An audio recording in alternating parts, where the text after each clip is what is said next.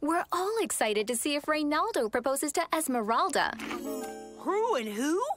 Oh, it's that silly telenovela your mom likes to watch. It's so emotional. Esmeralda's been in a coma from a freak banana accident.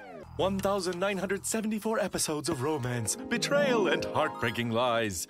According to the people who watch it, you should see all the silly fans get all emotional remembering episode 1,562. Any mountain, swim any sea, taste any ice cream. Esmeralda, the river is as high and as blue as my love for you, but my canoe is promised to another. This is not logical or entertaining. Hernando, you said you'd marry me.